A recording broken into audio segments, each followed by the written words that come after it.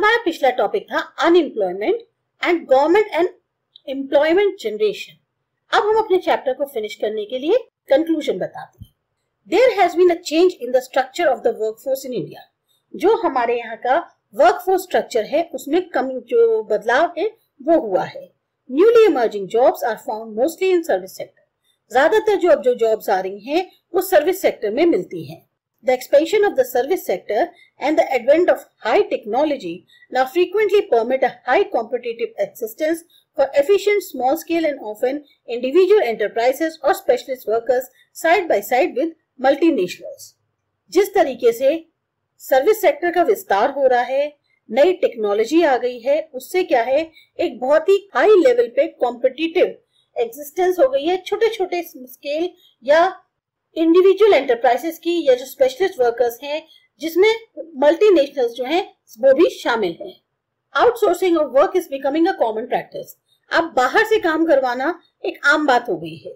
It means that big firm find its profitable to close down some of its specialist department, for example legal और computer programming और customer servicing sections, and hand over a large number of small piecemeal jobs to very small enterprises or specialist individuals, sometimes situated even in other countries. अभी जो बड़ी बड़ी firms हैं वो क्या करती हैं, उनको ज्यादा फायदा लगता है कि अपने जो स्पेशलिस्ट डिपार्टमेंट्स हैं उनको तो बंद कर देती हैं, जैसे लीगल या कंप्यूटर प्रोग्रामिंग के या कस्टमर सर्विस सेक्शंस के, और इनको हैंड ओवर कर देती हैं बहुत सारे जो छोटे छोटे जॉब्स होते हैं, जो छोटी छोटी एंटरप्राइजेस के या स्पेशलिस्ट इंडिविजुअल्स होते हैं उनको, ऐसे जो कि हो सकता है दूसरी कंट्रीज में भी हो।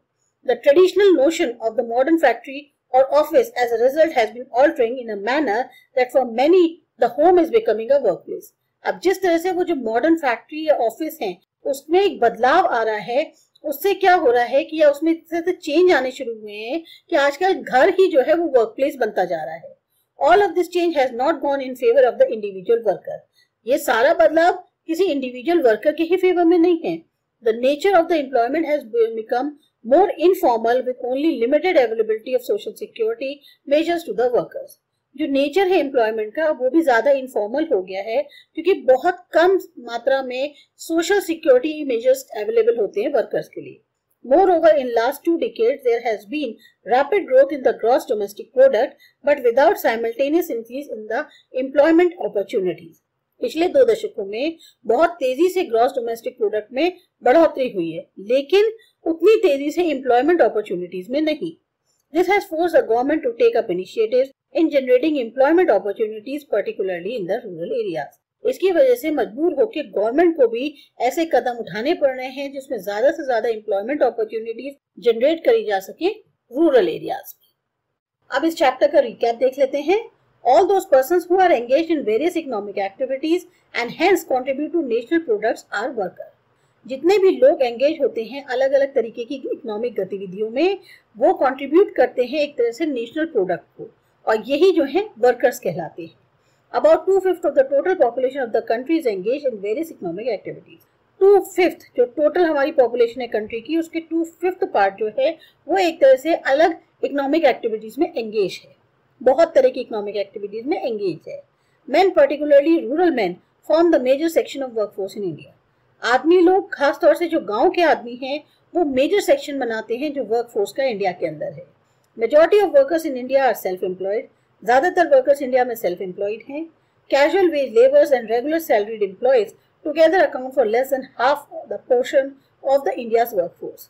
जो कैजुअल वेज लेबर्स होते हैं या जो रेगुलर सैलरीड एम्प्लॉयज हैं, ये आधे से भी कम प्रोपोर्शन है इंडिया की वर्कफोर्स में। इनका जो सेक्शन हम अगर इनको काउंट करें तो about 3/5 of India's workforce depend on agriculture and other allied activities as the major source of livelihood. लगभग 3/5 हिस्सा जो इंडिया की वर्कफोर्स का है वो डिपेंड करता है एग्रीकल्चर पे और बाकी allied एक्टिविटीज पे, जो कि मेजर सोर्स मानी गई है लाइवलीहुड की। In recent years, the growth of employment has decelerated. इधर कुछ सालों में एम्प्लॉयमेंट की ग्रोथ में काफी कमी आई है। Post reforms, India has been witnessed to employment opportunities in service sector. Reforms के बाद इंडिया में एम्प्लॉयमेंट अपॉर्चुनिटीज जो है वो देखी गई है सर्विस सेक्टर में। These new jobs are found mostly in the informal sector and the nature of the job is mostly casual.